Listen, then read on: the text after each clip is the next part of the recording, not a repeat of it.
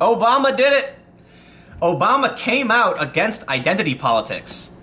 That surprised the hell out of me. Can you believe it?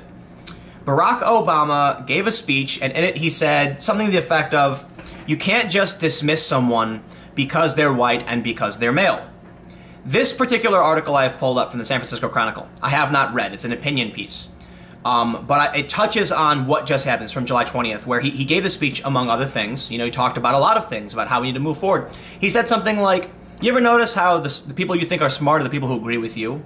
And everyone laughs. And it's like, right, yes. Thank you, Obama. Thanks, Obama, to quote the meme. Anyway, let's read through the story and see what the SF Chronicle has to say about Obama calling out identity politics. Democracy demands that we're able to also get inside the reality of people who are different than us, so we can understand their point of view. Maybe we can change their minds, maybe they'll change ours. That was Barack Obama speaking in South Africa on the 100th anniversary of Nelson Mandela's birth. The former president went on to say that you can't change people's minds if you just out of hand disregard what your opponent has to say from the start. And you can't do it if you insist that those who aren't like you because they are white or they are male, somehow there is no way they can understand what I'm feeling. That somehow they lack standing to speak on certain matters. Bravo, Obama. There's this moment, I don't have it pulled up, but it was a Huffington Post live segment where there was like a white British guy hosting, and he has a caller who's like an Asian woman who told him basically that his opinion didn't matter because he was a white guy, and he was like, okay, bye, and he like hung up on her or something. I thought that was kind of funny. But I remember that because that's basically what she said. Like, you're a white male, you'll never understand what it's like. It's like, listen, right, we can't know 100% how you feel about your life. Literally, we are all different. No one's gonna know what it's like to be, you know, if you're 5'8", then you won't understand what life is like for someone who's 6'1". But they can explain it to you, and that's how we function as a society. That people say, for me, this is what happens to me, and we're like, oh, that's interesting. And then you can actually agree or disagree.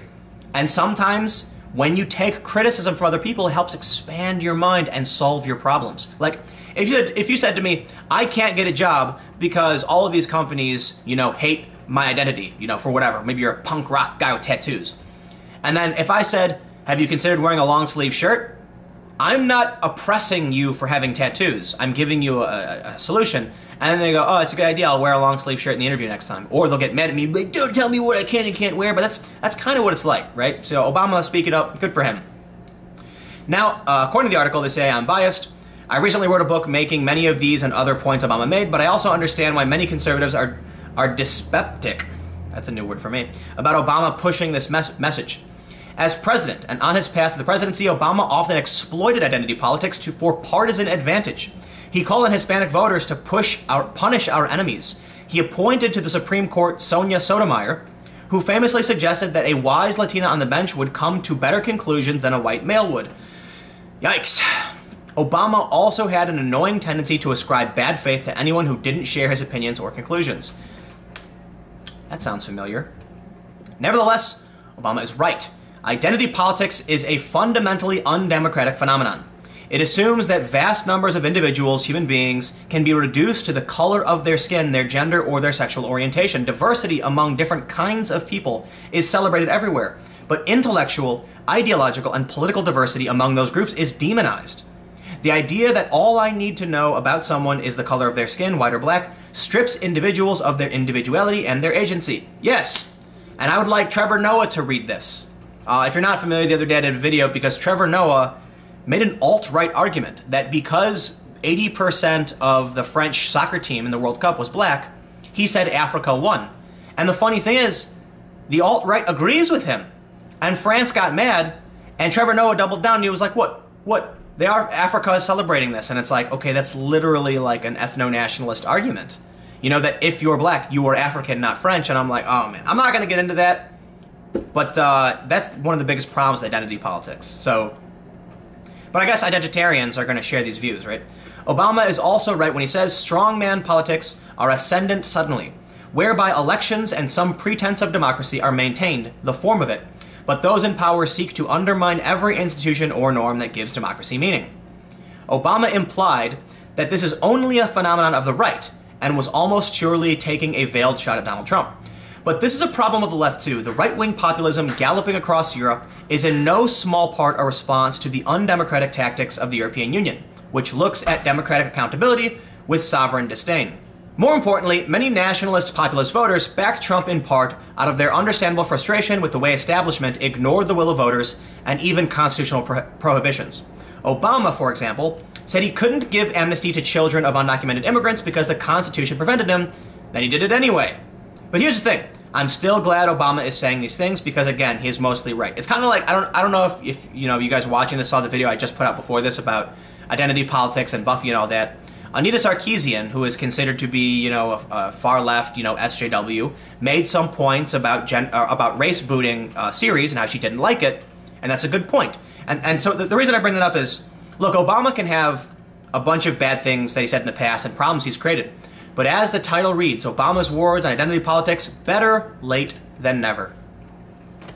So yes, very, very great stuff, Obama. Now, how do you think those who like identity politics responded to Mr. Former President?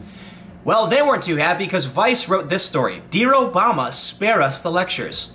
His speech on democracy and capitalism sounded like a laundry list of all the ways liberal elites failed America and made Trump possible. Wait, hold on. You're saying spare us the lectures, but then you're kind of agreeing with the other piece? That Obama listed the reasons why you guys screwed up and got Trump elected? I'll tell you what, when I traveled around to Trump rallies, one of the things that I heard frequently from young people was that social justice and political correctness were why they were supporting Trump. It wasn't about policy for many young people. It was because of issues like I just talked about in my other video, that people will, take an existing intellectual property, change a character, make it crappy, and then when you're like, hey man, this is bad, they'll call you racist for it. They'll tell you that because you're white and male, you have no idea what you're talking about. Everybody has an opinion and everyone is entitled to their opinion. It doesn't matter what your race or gender or identity is.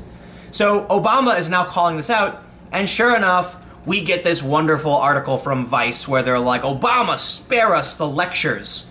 You liberal elites made this possible. Well, to an extent, that's not wrong.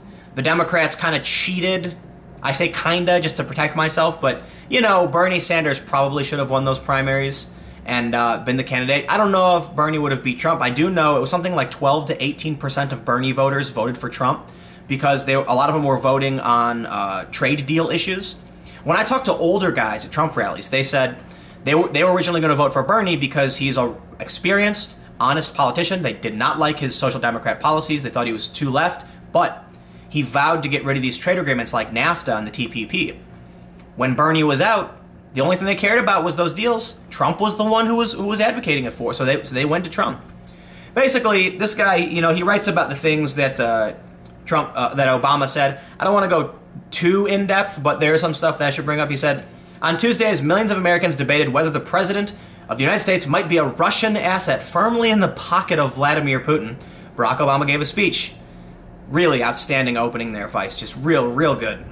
Until now, the former president's post-Trump election activities have been the stuff of Occupy propaganda videos, a kite-surfing sesh with billionaire Richard Branson, a yacht hang with Oprah Winfrey, Tom Hanks, Bruce Springsteen, and David Geffen, Wall Street speaking gigs worth $400,000 a pop, a book deal in combination with his wife Michelle, with a total advance reported to be in the $65 million range. Plans to get into the Netflix streaming content game.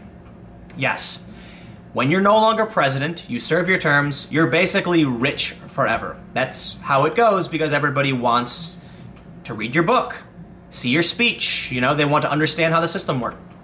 Obama has also, to be fair, engaged in more normal 50-something American male throwbacks, just showing up for jury duty before being sent home for the day, and dancing like an awkward dad. And in keeping with ex-presidents before him, he launched a charitable foundation stocked with uber-wealthy financiers. One of them is named, I shit you not, J. Kevin Poorman. Okay. Well, basically, this guy goes on to talk about the statements given by Obama. And, I mean, look, it's all summarized in the beginning, so let's find his final thesis. He says, it's no wonder so many of us miss Obama. We miss a smart, compassionate man who believes, as he noted in his speech, in facts and reality, and even knows he's not perfect, who challenges us to do the right thing. Obama was inspiring. He was even sometimes effective, but he wasn't exactly a great steward of American democracy, and his speech shows why. He portrays the failure of elites as the failure to understand the lot of the poor or those left behind. He sees their fatal fault, our fatal fault, as a lack of vision or sympathy. But it was more than that. Obama's failure was a failure of ideology. He preferred to leave the system mostly intact, and now the whole thing is blowing up before our eyes. Yes, let me just add that Obama did a bunch of really nasty things. Drone strikes, extrajudicial assassination, the National Defense Authorization Act, the AUMF, the list goes on. They called him Deporter-in-Chief. Obama is very worthy of criticism. He literally signed off on the execution of American citizens. I am not exaggerating. He has a thing called, I believe it's the disposition matrix. They called it the kill list. But what's funny is, you even have Democrats thinking George W. Bush was good. George W. Bush comes out and says something critical about Trump, and all of a sudden the left is cheering him on. This was a rather light jab at Obama, because when Obama comes out and says, hey, y'all are wrong. You need to stop criticizing people simply because they're white and they're male. Well, then they have to come out and be like, Obama, we really liked you because you're smart and compassionate, but you failed us. So it is what it is. Anyway, long story short, I don't know, what do you think? Obama coming out and talking about identity politics. You think he's serious? I kind of feel like this. I feel like they used identity politics because it was powerful for them. They wanted to get Hillary elected, so they played the far-left feminism game of sexism and racism, and it backfired. Not entirely, but in a way it kind of did, because it made a lot of people be like, I gotta vote for somebody else. I think it backfired. I also think it tore at the fabric of society, and now I'm not surprised to see they're kind of trying to walk it back. They're trying to put these fires out, the fires that they started. Anyway, that's it for today. I don't got any more videos. I was thinking of doing one more, but I'm pretty wiped, so stick around. I'll have more videos about on my main channel tomorrow, youtube.com/timcast at 4 p.m., and I'll see you all then.